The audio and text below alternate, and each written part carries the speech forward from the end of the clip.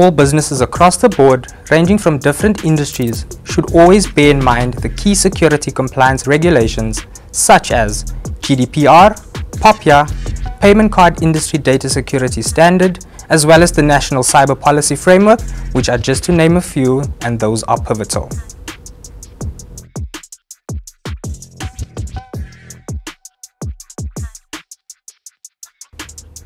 There is great financial loss, hefty penalties and fines to businesses once non-compliance has been found. There are also legal costs, as businesses tend to go the legal route to recoup reputation and costs. Market value is highly affected. Employee morale tends to decrease as employees feel demotivated. The company may lose a good, trustable reputation they once had and will have to build that trust up with their customer base. As the saying goes, it's like having a piece of foil. Once crumbled, the look and feel is no longer the same.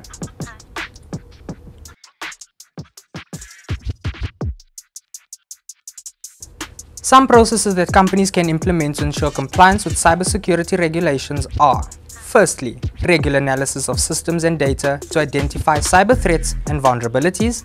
Secondly, conduct a security assessment of the environment.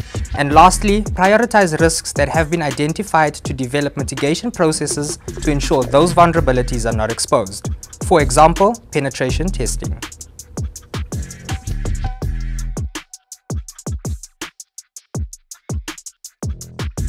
Businesses can stay updated on the ever-changing compliance requirements by conducting regular training and awareness programs, such as Microsoft 365 security training and phishing simulations, regular review and updates of internal policies and procedures, and lastly, by attending industry conferences and webinars in order to stay up to date with compliance changes.